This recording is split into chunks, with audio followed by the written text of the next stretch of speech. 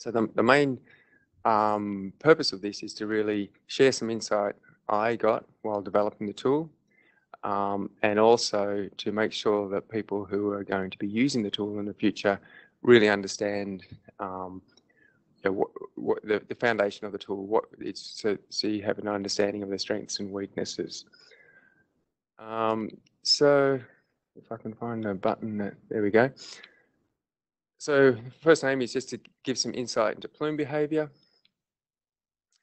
We discovered while I was developing the tool, and then to introduce the PFT itself, and demonstrate its prediction potential. And then the last step is to sort of like a practical how to calculate the PFT.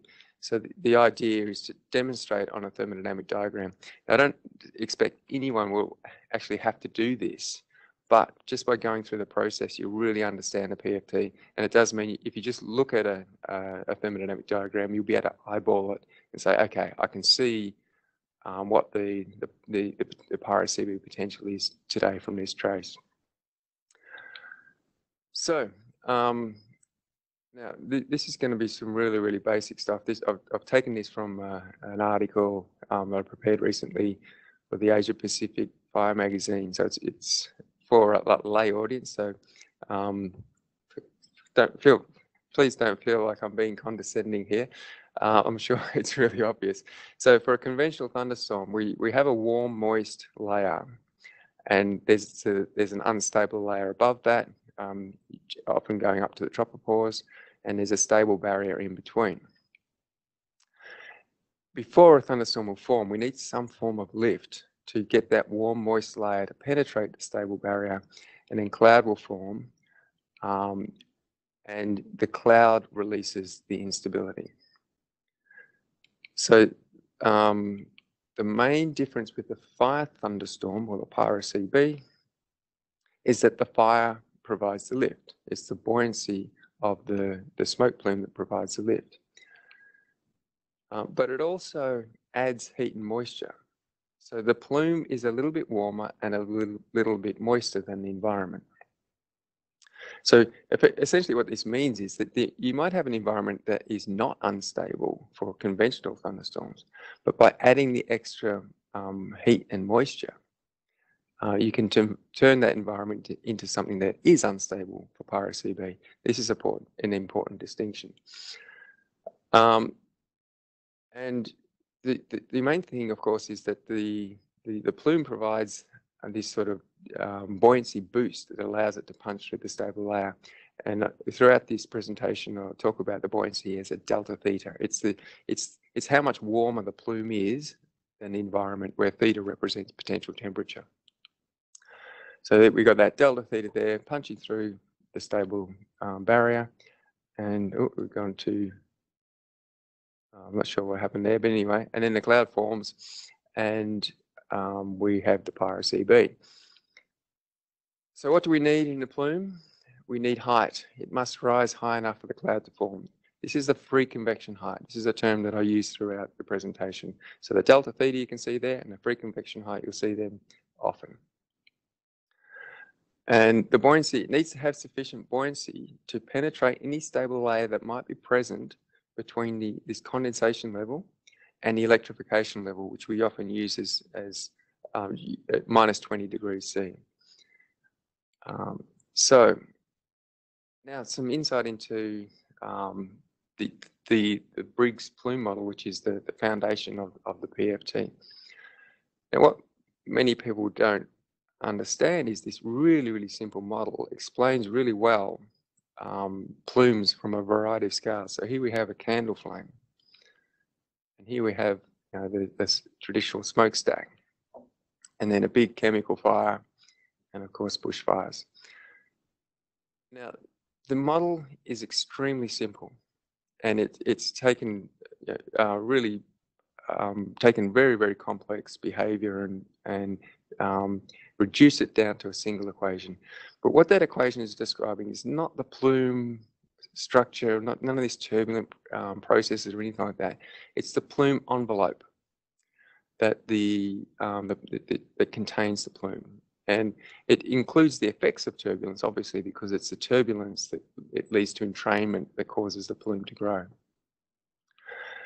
So if we have a fire here, and the firepower, or the heat flux entering the plume, is expressed in the Briggs model as a buoyancy flux. That red term there, you'll see that appearing often as well.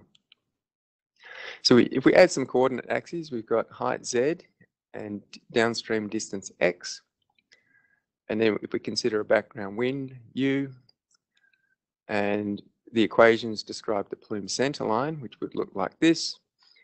And there's also the assumption in the Briggs model is that the plume surface, the outer surface surrounding the center line, is an expanding circular cross-section.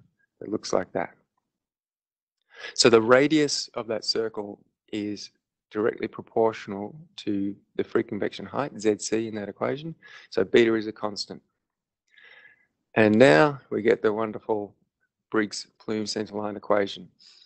Now don't worry, it looks confusing, but I'll spend some time going through it. Now what you'll notice is there's only two variables in there that change the shape of that plume, because beta is constant and pi is just the circle constant, and x is one of the coordinate directions. So the only two terms that change the shape of that plume is the buoyancy flux, as in the heat or the firepower, and the background wind speed. So if we would consider a plume condensation level, so our plume's got to get up to this height if we're going to get cloud to form. So what needs to change in this particular situation for a larger fraction of the plume to reach the condensation height? Now this is where I turn to the audience. The audience would chime in with answers, but given our audience don't have access to the microphone, I'll just say, yes, you're correct. We need to increase the firepower. That's one thing we can do, because that's in the numerator of that equation. And of course, what about the background wind? That's in the denominator, so we need to reduce the background wind if we want that plume to stand up tall. Now this is all fairly obvious. We know that if we have a hotter plume, we end up with a hotter fire, we end up with a taller plume. Or if we reduce the wind speed, we end up with a taller plume. So let's quantify this relationship. What would it take to double the plume height? To go from the left plot to the one on the right there. Now, looking at the equation, we can see we could increase the buoyancy flux by 8 times, because the power of the third there is a cube root. Or we could halve u. So this is telling us that the plume shape is much more sensitive to the background wind than it is to firepower. Now, this is a surprise, I think, to most people I show this to, because whenever, often when we think about changing plume behavior, we often think, oh, well, it must have gone through an area of really dense fuels, or it must have had a sudden run or something like that. There must have been a real big change in the firepower. This is actually suggesting that it might actually just be a lull in the winds. And we know that during turbulent days when we get these deep mixed layers and strong winds, there's a lot of turbulence, and the turbulence, the turbulent timescale can be of the order of 20 minutes. And so you might get variations in wind speed that are happening over a 20-minute time period, which could just as easily explain changes in plume structure that we're seeing. So what about the buoyancy that we mentioned earlier? So here we have a very bent over plume with a beautiful PyroCb. This is from the Sedgley Road fire that Nick McCarthy observed. I've actually flipped the image to get it to face the right direction, so it matches our Briggs plume diagram. And there's a very minimal stable layer in this case. The delta theta on that plot is about 1 degree, maybe 2.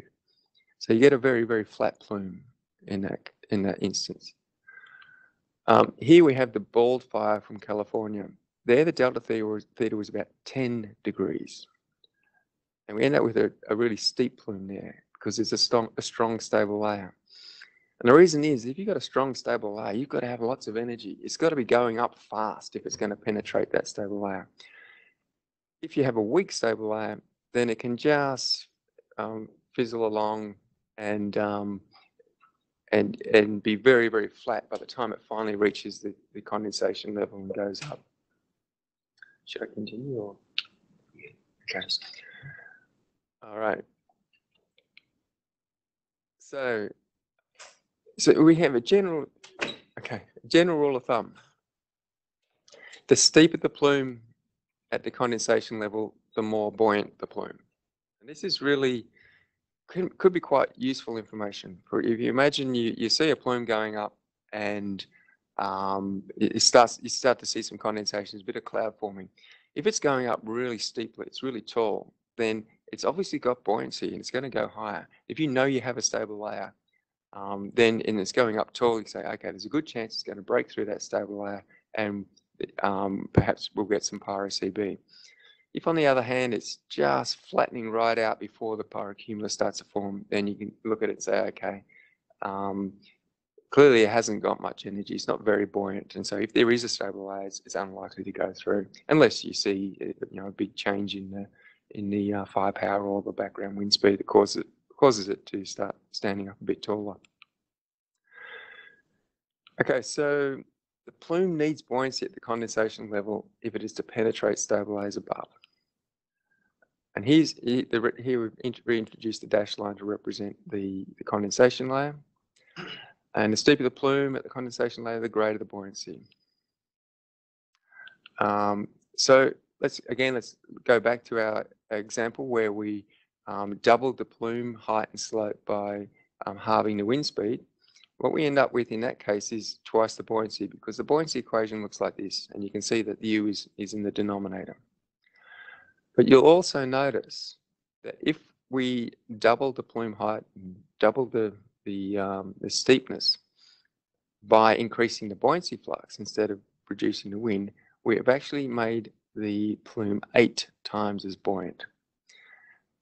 So this is useful because it's essentially telling us if you see an upright plume in really, really strong winds, you know it's extremely buoyant.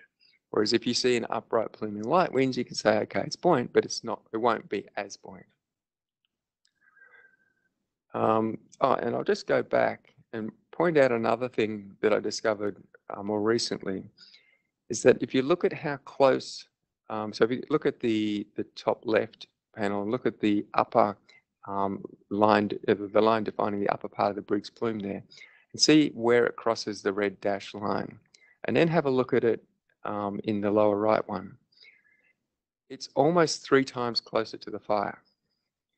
So it's actually it's the square root of 8 is how much closer it is to the fire, and it's that much steeper as well.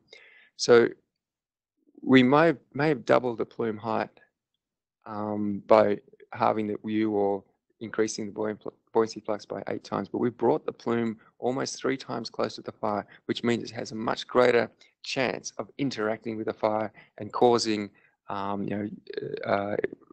accelerations of airflow into the fire. So just to summarize this, we know that PyroCb require tall plumes to get to the condensation level. PyroCb need to be buoyant, so we need to have sufficient buoyancy to penetrate any stable layers between the condensation level and the electrification level. And the plume structure is much more sensitive to changes in wind speed than firepower. As we mentioned, if you halve U or increase the buoyancy flux by 8 times, either one will get us double the plume height. And the steeper the plume in general, the greater the buoyancy. So it gives that useful insight into whether the plume's likely to have the energy to penetrate the stable layer.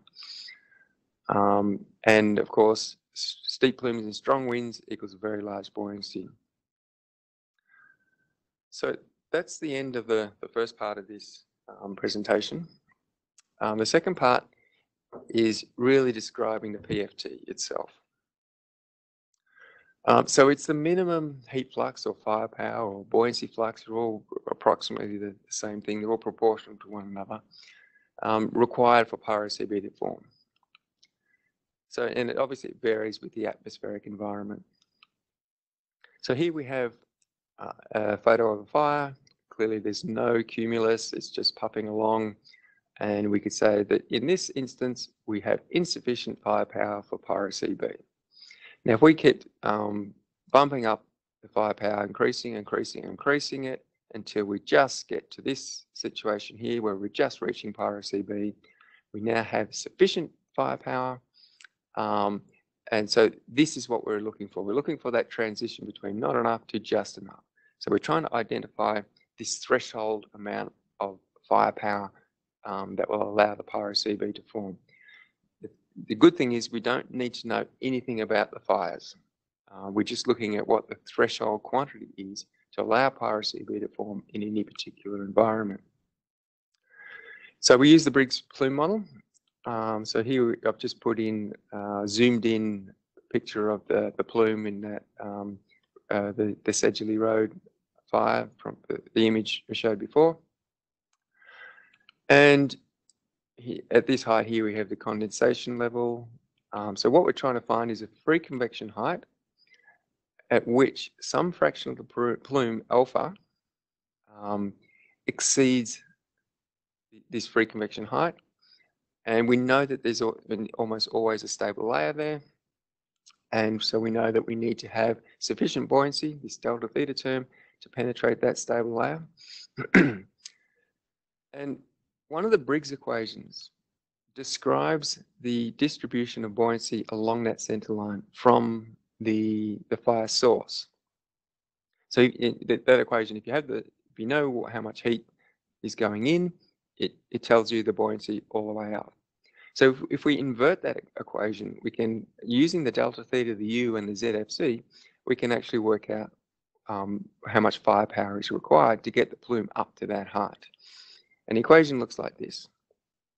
Now, fortunately, this part is approximately constant, and you can see that the PFT is proportional to the free convection height squared multiplied by the wind speed multiplied by this delta theta, this buoyancy term. And obviously, let's see, does it pass the pub test? So if we look at the free convection height term, obviously the larger the plume must rise, the more firepower is required.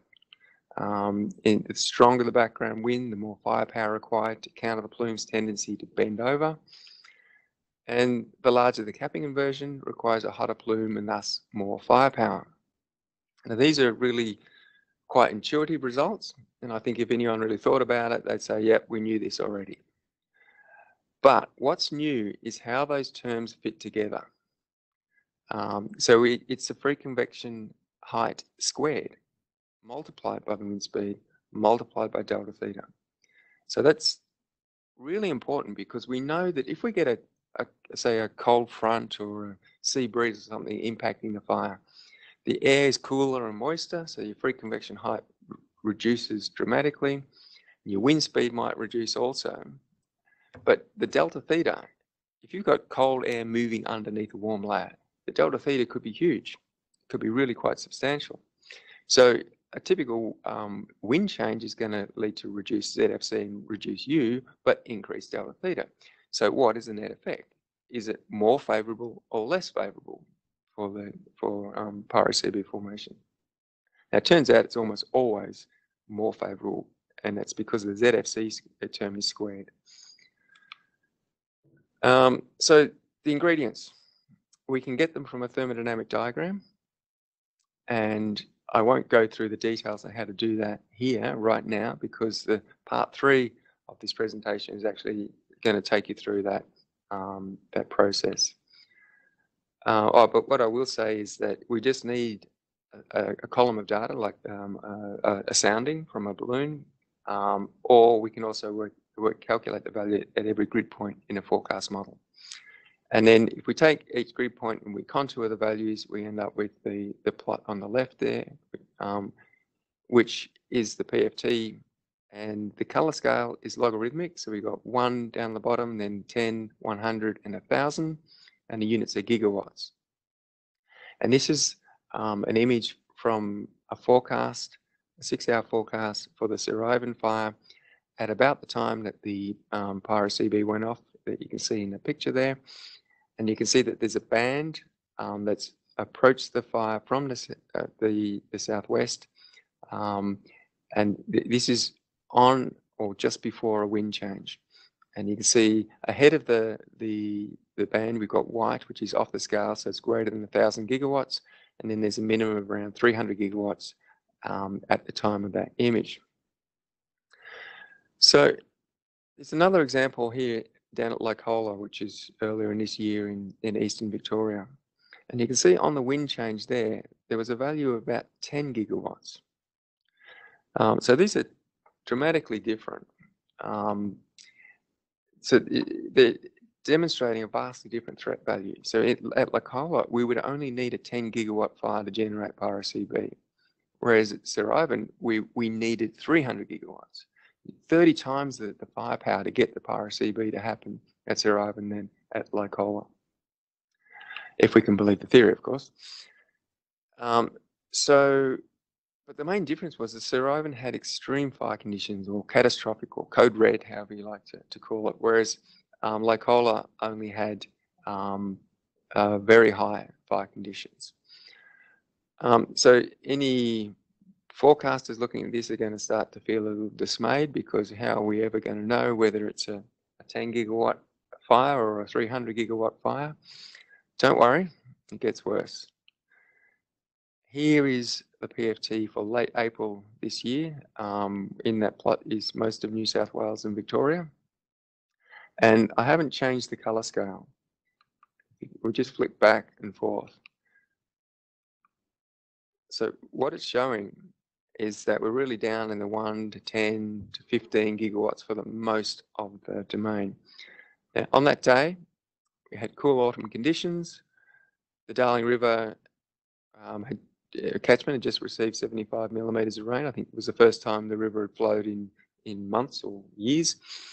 And at Burke, there we diagnosed 1 gigawatt. Now compare that with the 300 gigawatts we diagnosed for Sir Ivan.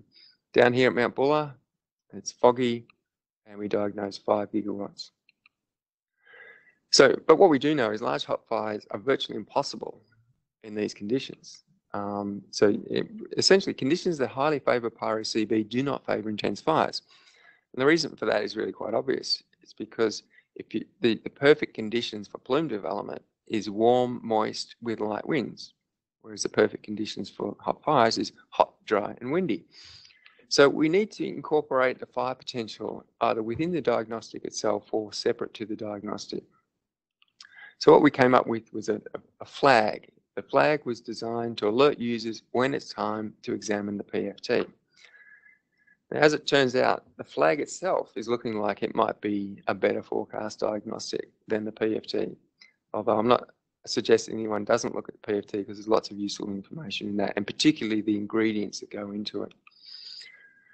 So we return back here to the Sir Ivan case. So one of the ingredients of the flag is a fire danger index. Now, I experimented with a number of indices, and it was a combination that included the Vesta function that appeared to work best. So this is just the atmospheric component of the Vesta function. And in order to separate information about the fuels and the atmosphere in the Vesta function, you have to assume that you have a high fuel load and that it's dry. So everything we see from here on assumes a high fuel load and dry conditions. So the scale is 0 to 30, and then you might be able to make out a pink line, which is also reproduced in the PFT plot above. And that's value is 15 on this Vesta function, and it's roughly equivalent to 50 on the FFDI, which is where we usually give a total fire ban. And the white is off the scale. That's roughly equivalent to 100 in the FFDI, and so that's your catastrophic or code red. So you can see that in the Sir Ivan region, they had been experiencing catastrophic fire conditions for the hours leading up to this time.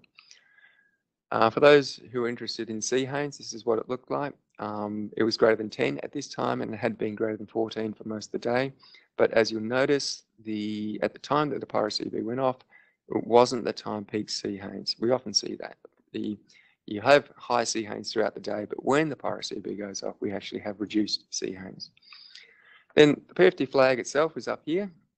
So what I did was I took the PFT, and the top left plot, and divided it by this Vesta function, bottom left, and I also divided it by the near surface wind speed. Now note the vectors, the wind vectors you see in all of these plots is the mixed layer wind speed, so that deep layer wind speed, the U term in green you've seen in the previous plots, not the near surface wind speed. So the PFT flag is a PFT divided by Vesta, divided by the near surface wind speed, and the color scale was chosen so that we got some nice colors for Sir Ivan and also for Lycola. So it's randomly, almost randomly put together. And I thought if it works for Sir Ivan, an extreme case, and it works for Lycola, much milder fire danger conditions, I'm hoping it will work for everything in between. So far, it looks like it might. So just notice that the flag's triggered on the wind change. And the other thing is to note that the flag is narrower than the region of shaded PFT. And what that's saying is that although the PFT hasn't changed that much, the fire danger has. So right on the wind change, you have extreme enough fire conditions to generate a plume that can exceed 300 gigawatts. Back behind the wind change, the fire danger is much lower, and it's assuming that the fires will not be hot enough to reach the 300 gigawatts. Okay, so Lycola, just to give the opposite extreme, you can see the blue star and the red star in the PFT, and the PFT flag identify the location of the fire. And we had high fire danger, or maybe very high throughout the day. C haze was less than 10 all day. So if you're using C haze as your indicator of the potential for PyroCb, you would have missed it on this day. So that was 11 a.m. and my button's not working anymore. Oh, we've lost connection. We'll pause, everyone.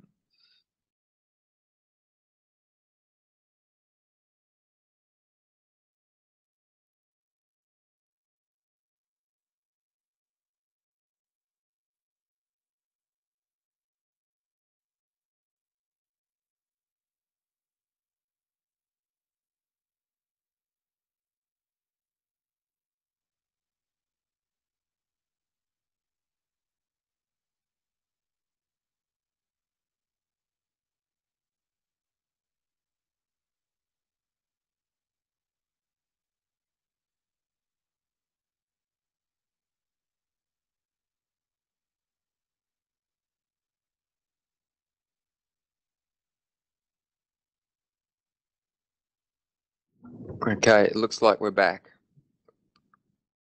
I'll just see if I can move back to the 11 a.m. plot.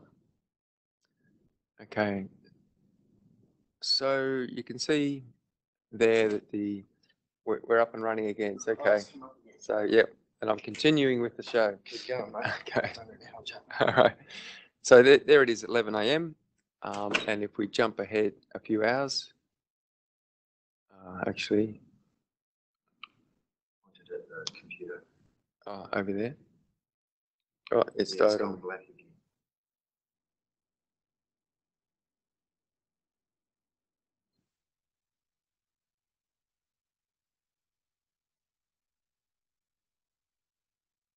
So you press the right button.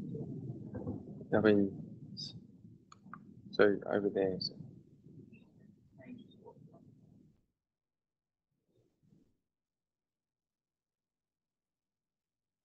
Let's take it back. Try going forward again.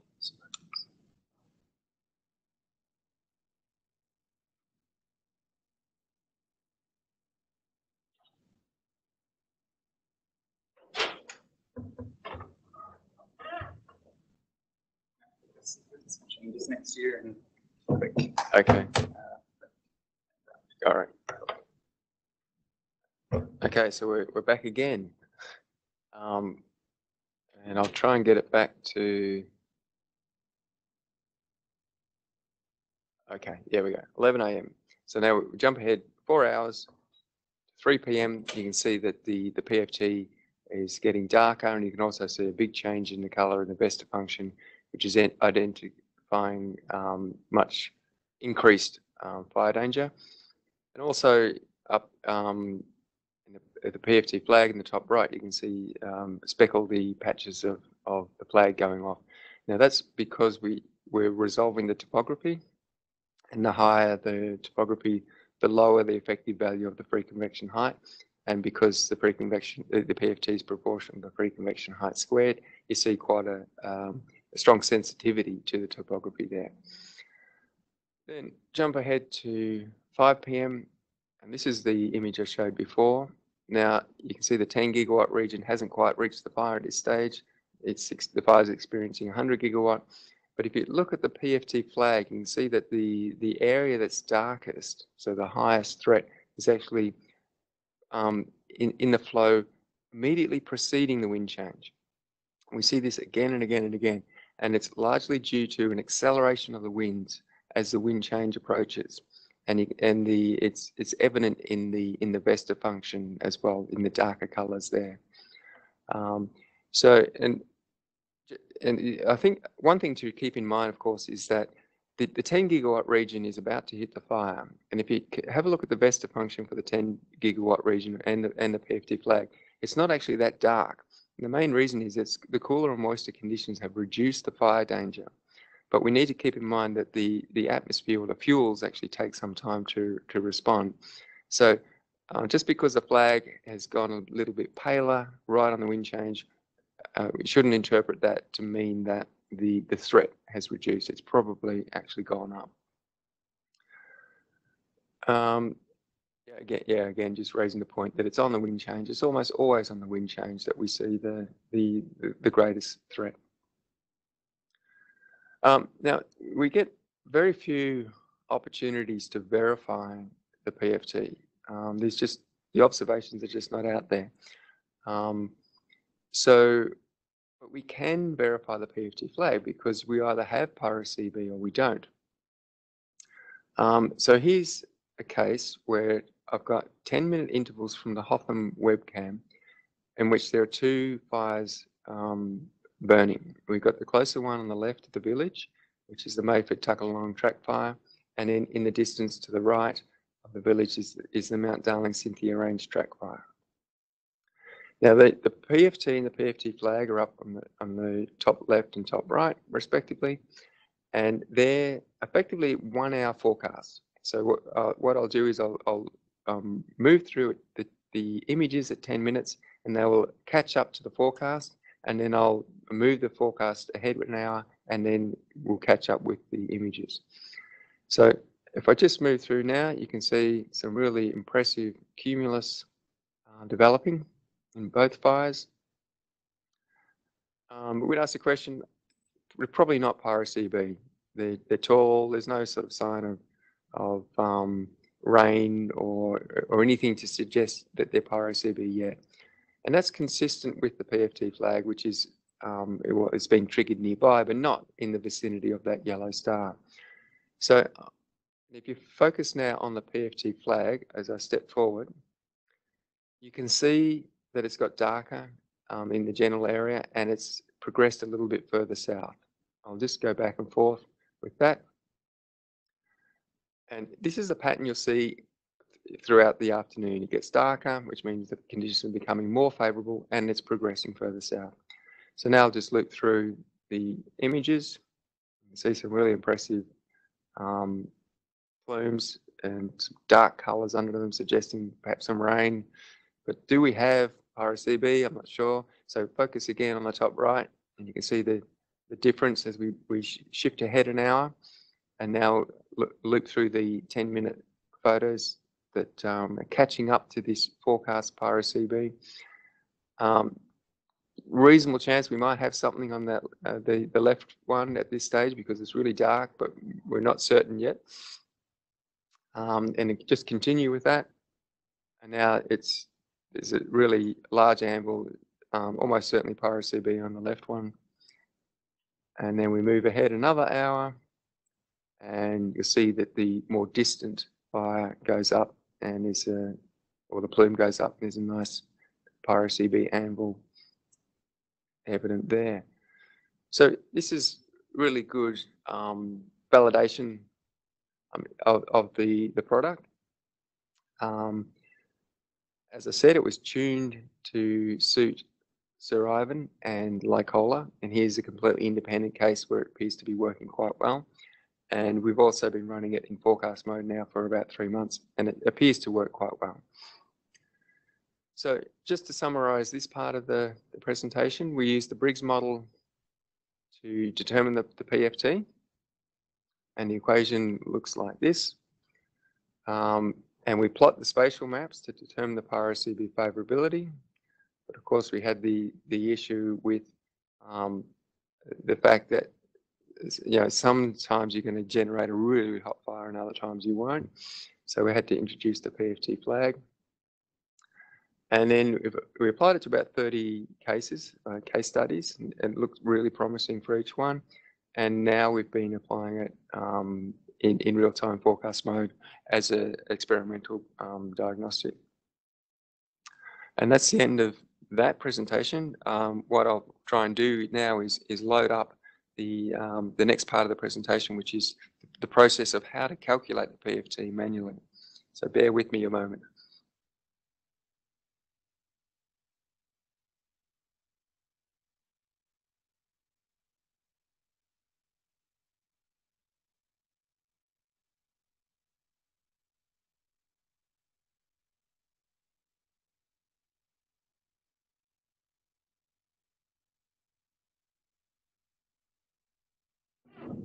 Okay, so the next step, as I mentioned before, is about just illustrating the process of how to calculate the PFT manually on an F160, or sorry, a thermodynamic diagram. So each page here, what I'll do is I'll take you through step by step. And there's a photo in the top right, and that's just to give you the background of why we're doing each step. So here we have an image of a plume, and the plume is sampling air from every level as it rises. So all that turbulence you can see in the plume there, that turbulence is dragging air from the environment out and into the plume. So effectively you've got air from the environment coming in every step of the way, and it's diluting the plume. And actually, when you get up to the condensation level, the plume is probably somewhere between 95 to 99% environment air, just a small fraction of combustion gas. So the environment is really, really important. So the entrained air is the average from every level. So what we need to determine is a mixed layer potential temperature. This is the theta ml, and a mixed layer specific humidity, the QML. So we just come up with an approximate value by throwing in a line that roughly, it's a constant potential temperature that roughly matches that trace, and we bias it slightly upwards because the plume actually entrains more air from the environment the higher up it goes.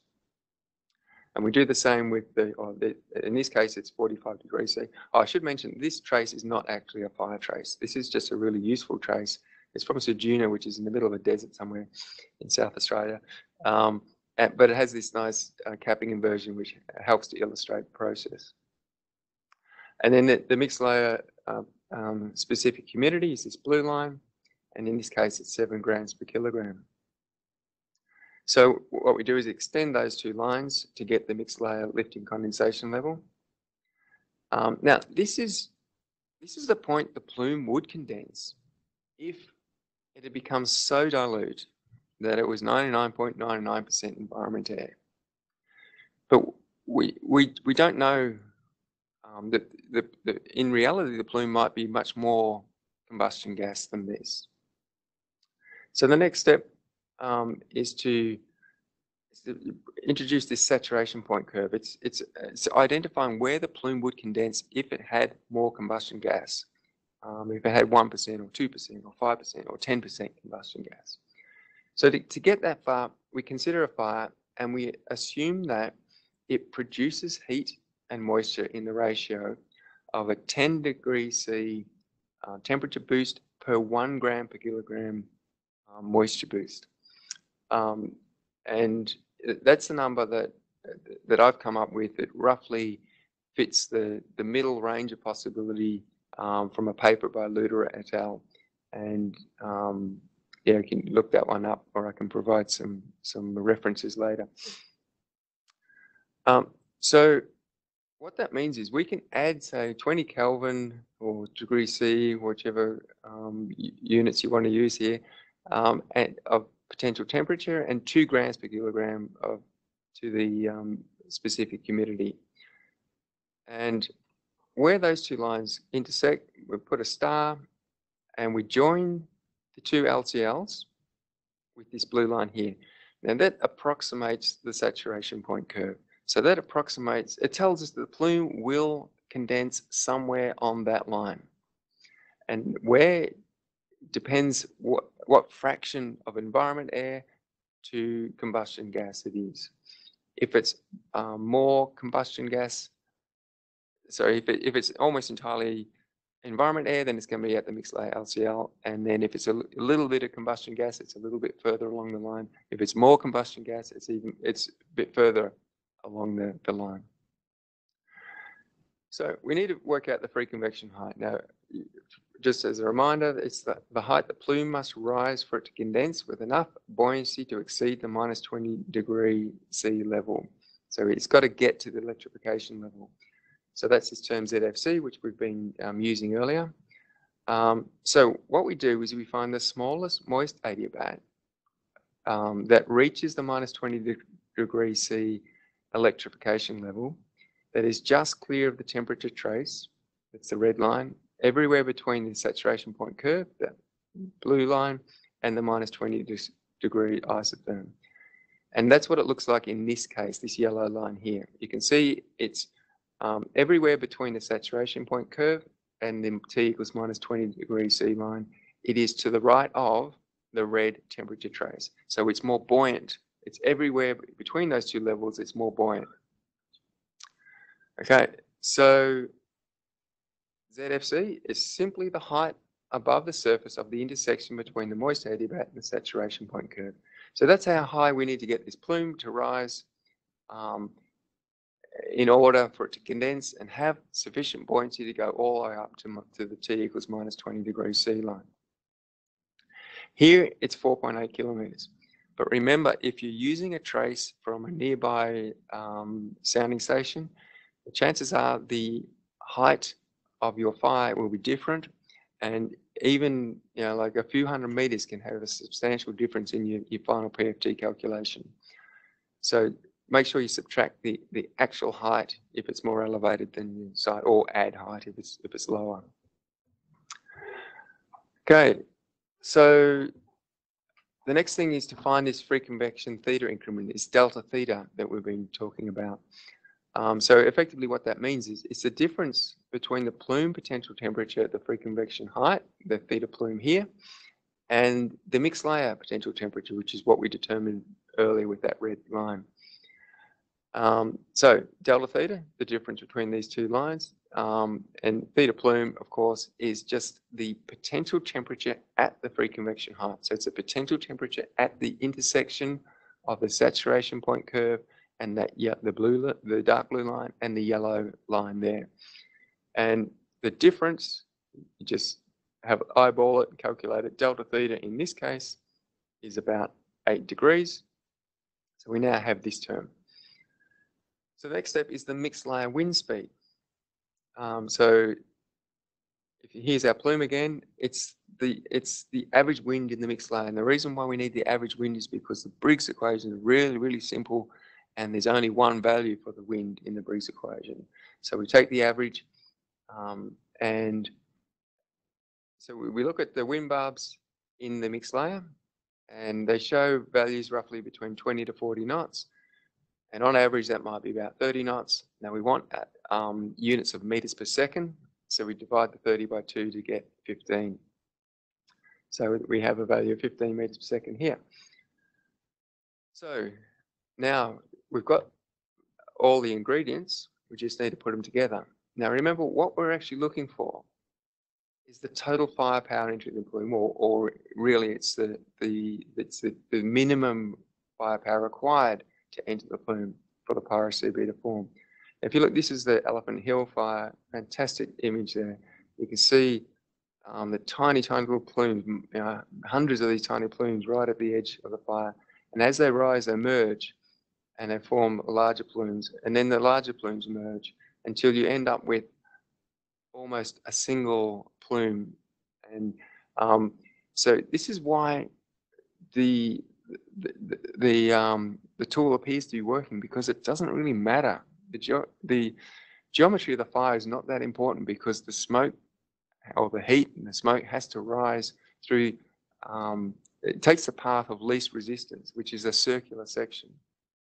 And above the minimum circle, or the neck of the plume, it behaves roughly like a Briggs plume.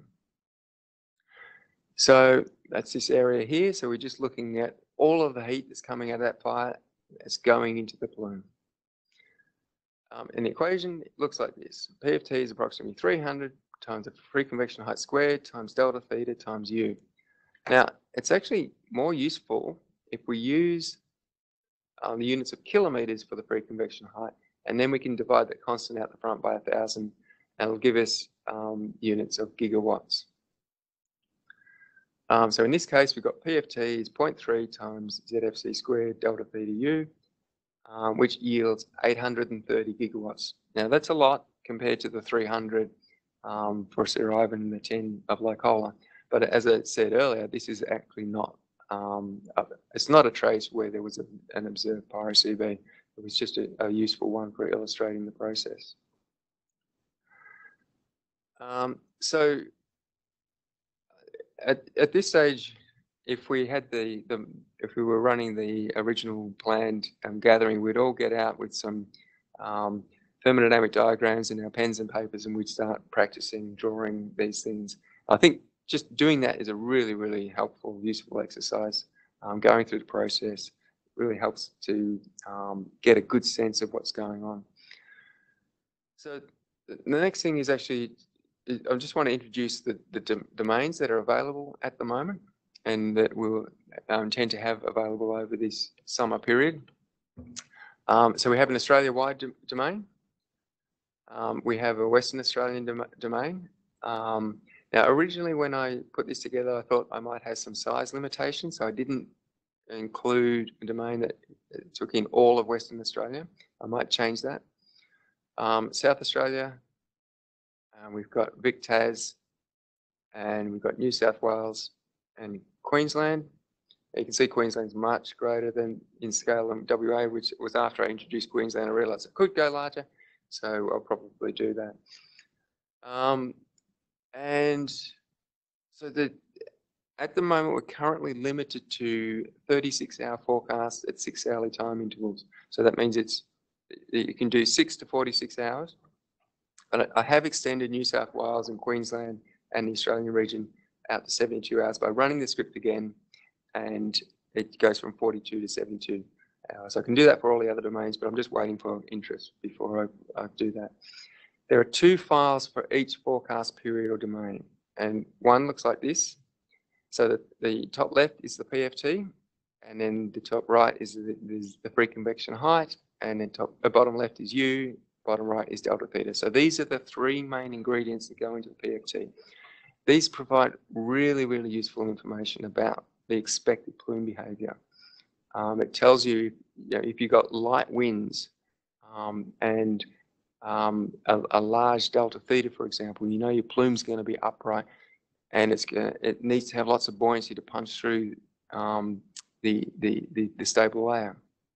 If delta theta is really small, we know that a plume that's just barely making it to the free convection height could generate a beautiful PyroCb.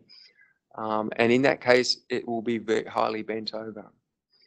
So there's really useful information just in the ingredients there.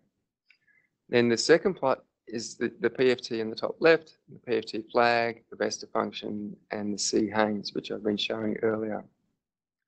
Now, notice that the PFTs in the two look different. That's because the different scales used. The one on the right is log base 10, and the one on the left is log base 2. And the reason I've done that is to help identify the fine variation in two different ranges. One's, focusing on below 500, and one's focusing on above 500 or thereabouts. So if anyone wants access to these plots, the process is to send me an email saying that you've attended this training session and you wish to start receiving the forecast plots. Let me know which domains you want. And then I will send an email back to you with a disclaimer that you will have to sign. Or just say, yes, I agree to these conditions, and then I can add your name to the list. And that's it. Oh, yeah, okay, there's the information on the disclaimer. And that's the end of the presentations.